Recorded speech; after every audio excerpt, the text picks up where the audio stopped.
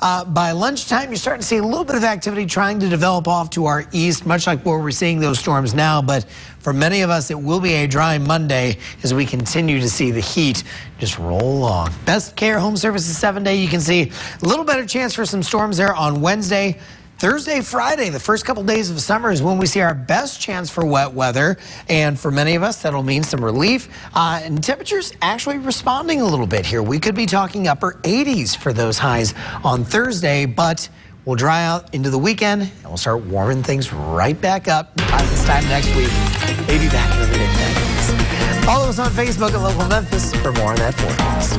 I mean, you got to know it's summer when we're talking about high 80s, low 90s. Sound pretty good right about now. Yeah, sound really good right now. And that's kind of funny that the first day of summer might be one of the cooler days that we've seen in a little while. We'll take it. We'll take the grace period there. Right. All right, Chase, thanks. Coming up here from the Mississippi State baseball team on last night's dramatic finish in Omaha.